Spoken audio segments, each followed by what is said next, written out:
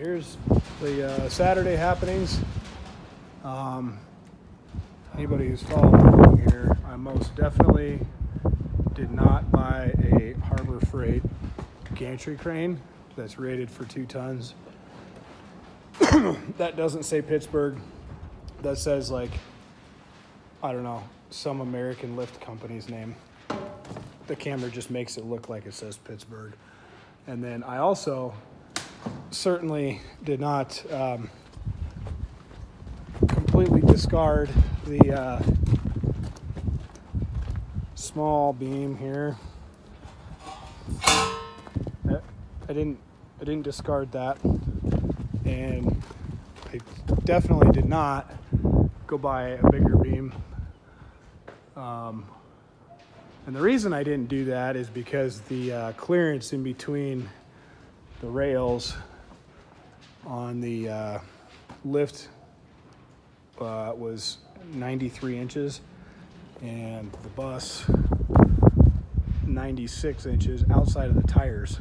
So I needed at least 8 foot, which this didn't have. So I did not go buy a taller beam that's rated for more weight to modify this to make it span.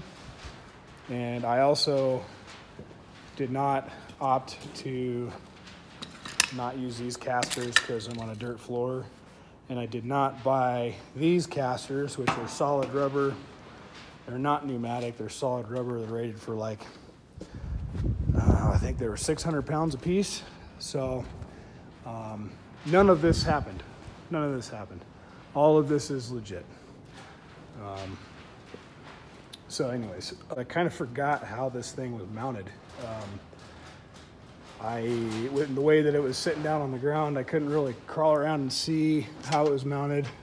I got a 4x6 here supporting the bed, so safety first. But now I see I can just take those 4 bolts out, take those 4 bolts out. I'm assuming that this pin slides in, like I'm assuming there's a little gap in here for these can slide in and go past the frame rail, because I don't really want to take the hoist out and the bed at the same time, because this thing's only rated for 2,000 pounds, 1 ton. The trolley is rated for 2 tons. The chain hoist is rated for 3 tons, but the casters are rated for just a little bit over 1 ton. So I'm not sure how heavy this bed is. I'm sure it's got some weight to it. It's 5/4 oak, I think. So anyways, the plan is I'll drop this thing back down, take these 4 bolts out, hopefully pull these pins through, and then probably break those bolts loose on the frame. Those are the only ones holding it to the frame there. Then I should be able to lift the whole bed up, and I'm hoping to push it back to the back wall, set it down so the front's sitting on the frame and the back is sitting on the ground, and then maybe lift this thing up and just lean it up against the shop, leave it up against that 6x6 post. That's the idea. And if I can do that, then I can just pick the hoist up out of it. And that's done. And then got a little bit more room to start working on cab stuff. So hopefully tomorrow, taking Mama to dinner tonight. So hopefully tomorrow, if I'm motivated, start maybe get this cab off, get the chassis pulled out, and if I'm feeling real motivated, cut the back section of the frame off so it fits in the shop better. It's only like 2 foot short. No, not even that. It's like 6 inches short. If I push the bumper at the back wall, the front end's like 6 inches short from closing the door. So anyways, I'm gonna probably just log it off right behind the axle. So I don't need any of that anyways. I can go away, back this thing in there, and start to see how the cab works. What? Yeah. No idea what's going. So there we are. Probably do a little video update tomorrow. Show a little bit more progress, but 1 step at a time.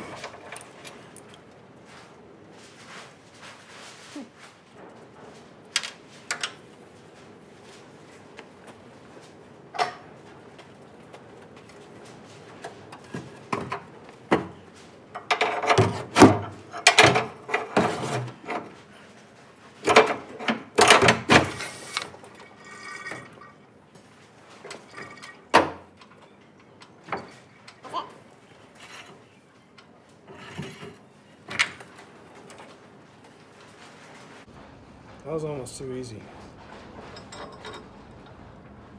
I didn't even have to use power tools.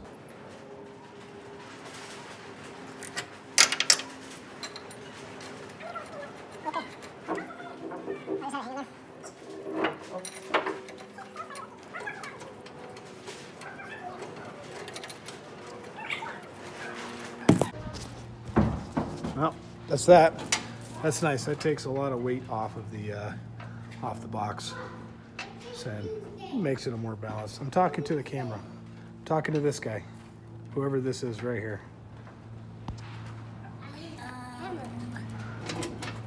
No, nope.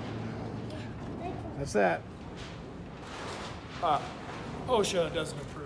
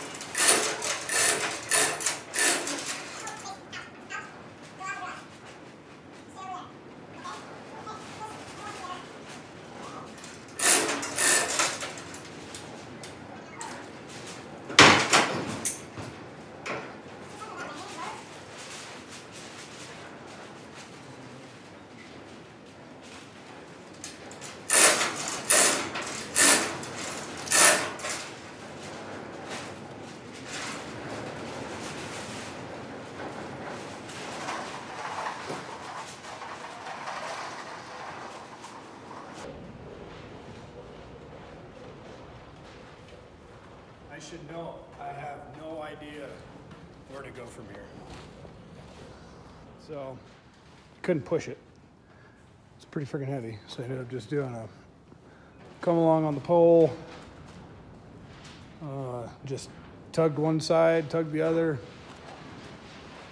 Dirt is clearly not the optimal foundation to do this on either.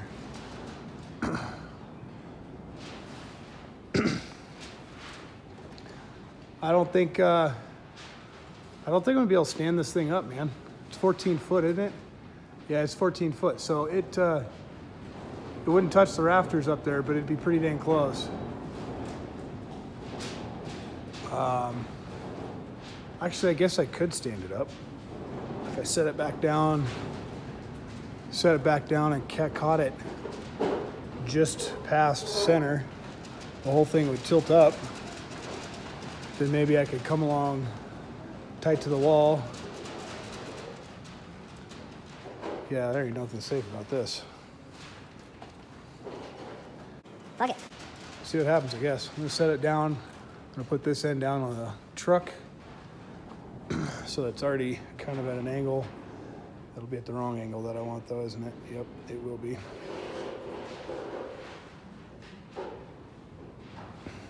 And I can't turn it because too wide. Dang, that sucks.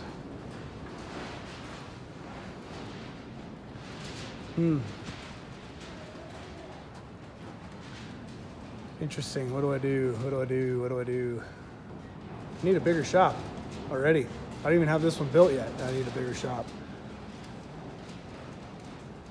Well, I guess I'm gonna set it down on the bed, set it down on the frame, get that far end down on the ground, unhook all the chains, hook the chains up just to the one side, just past center, and that should be able to get me to lift this thing up at an angle, and then we'll come along the rest of the way and see what happens. I guess. I don't know. I mean, that's kind of what I'm going for, I guess. Somebody put this damn truck in the way. So freaking close. If I could clear that frame, this end would drop down, that end would go up. Push it to the wall, lean it against the post, call it done. Ugh.